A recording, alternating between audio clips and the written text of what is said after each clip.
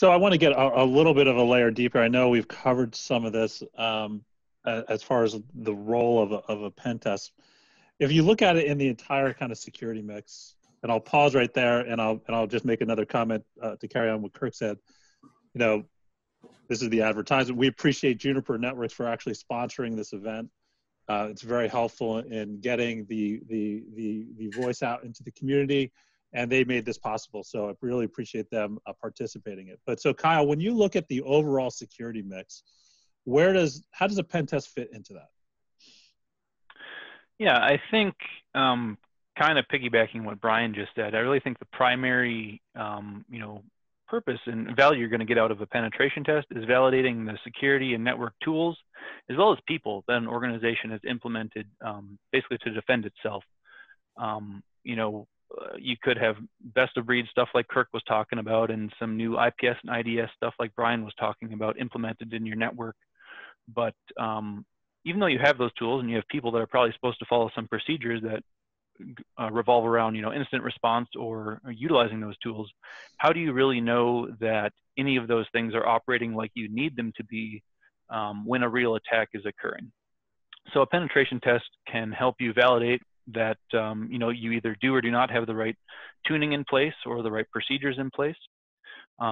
Additionally, kind of also penetration test gets thrown into the security mix when it comes to identifying attack paths. One thing we'll do during penetration tests, based on the goals of the test, of course, is kind of go through different paths that we see on the network. And when I say paths, I mean different ways that we're going to first drop into the network and then pivot throughout the network, possibly gaining privilege, accessing sensitive data, eventually moving to some point where we have a large amount of that access. So kind of going from nothing to something to everything is kind of an attack path.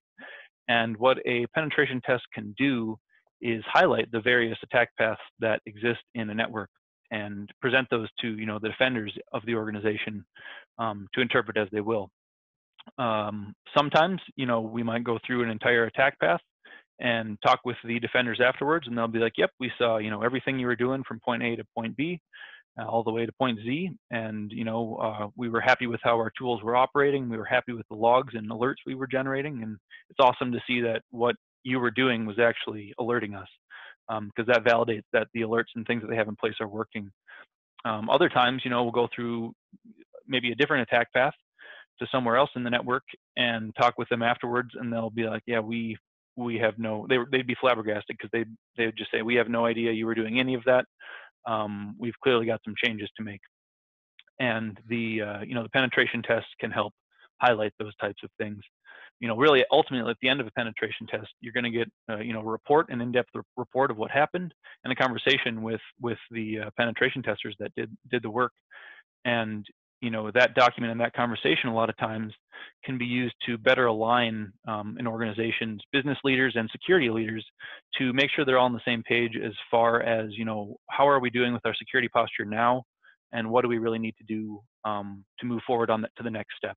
And that actual physical document that you've got in the conversation can really help to blend those two worlds together, I think, so everyone's on the same page. Mm-hmm. So Dylan, what type of insights, I would love to get your perspective on this, what type of insights should we expect a pen test to provide us? Yeah, so I mean, generally speaking, and I don't want to regurgitate, a little too much of what we've already talked about, but you're going to come away with a better understanding in your security gaps, right? Be it patch management, but more common nowadays, I think customers walk away with a better understanding of what controls need to be tuned a little better, whether that's, EDR, and also understanding the limitations of the controls that they have in place, right? Because there are limitations and that may not be clear, so sometimes, a customer might be curious as to, why didn't a certain product block, a certain activity or get alerted on something. And, going down that path, as Kyle had mentioned, essentially establishing command and control, you know, customers are very interested in that. So when you finally kind of get that foothold into a network, um, you know, for example, a common C2 channel might use HTTP, and they may have security controls, you know, such as proxies that, you know, will only allow outbound traffic for various categorized domains, and they might be doing SSL inspection. But attackers are already thinking about that, and they're buying domains that are already categorized that hopefully get out. And they're doing, you know, buying domains that hopefully, you know, aren't going through SSL inspection, things like finance and healthcare domains. But there's also other ways to get outside the network, right? So we're still on that foothold because customers usually have a lot of questions about that. And you know, HTTP isn't the only protocol, right? So I mean, there's DNS.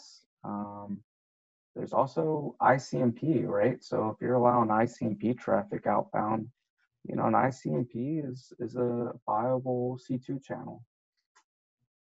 More than often, if you want to stay under the radar, you usually stick with DNS though.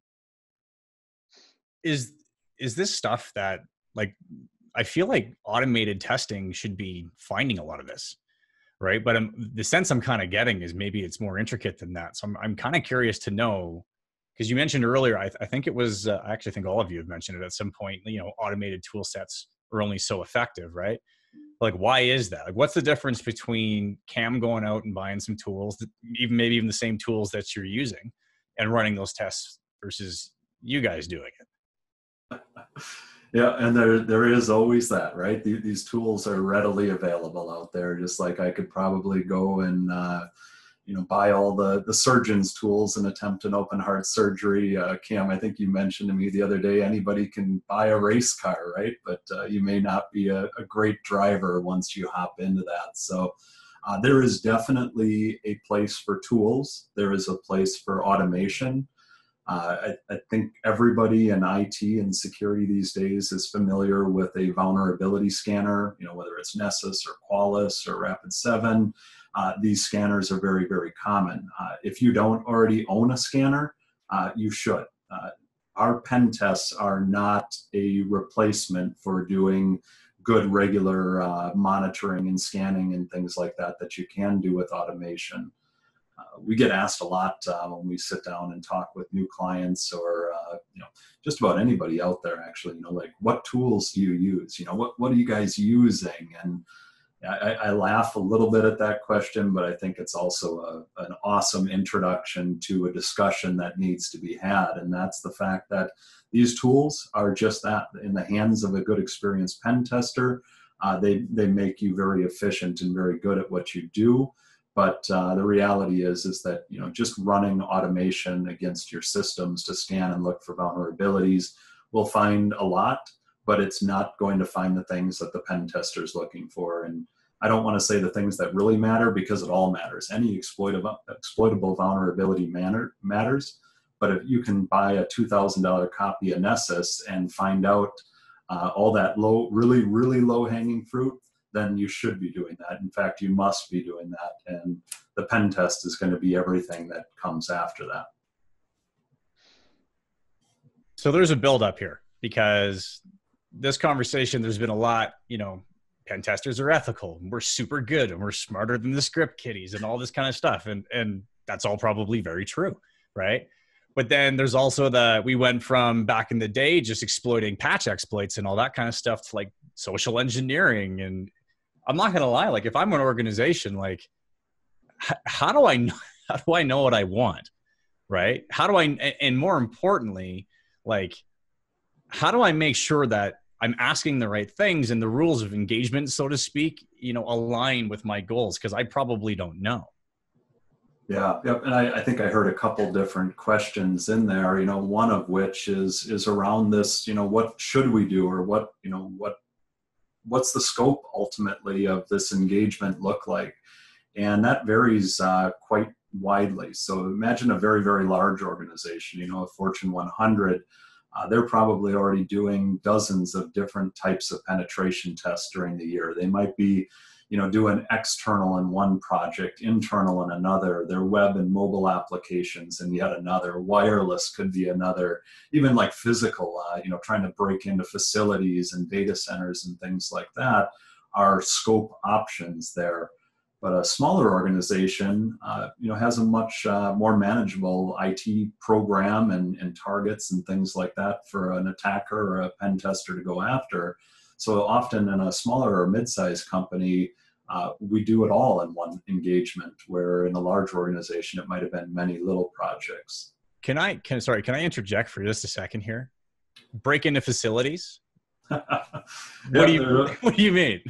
Little of that from time to time. We'll call it a physical pen test or an on-site penetration test. And if you've watched the news recently, you've probably seen a couple handsome penetration testers wearing orange jail uniforms. And, I think that you mentioned that word rules of engagement before. So physical pen testing is a thing. Breaking into buildings and facilities is something that pen testers do from time to time. We're always going to be very careful here at Centercom. We tend not to do these things after hours or when there's, building alarms set, or even worse in this, scenario out in Iowa, it was, sheriffs in a courthouse. So your odds of getting yourself in some real trouble in physical testing become a lot easier than in other types of testing, right? So just to confirm, you weren't one of those handsome pen testers in an orange uniform? Not from pen testing, anyway. All right.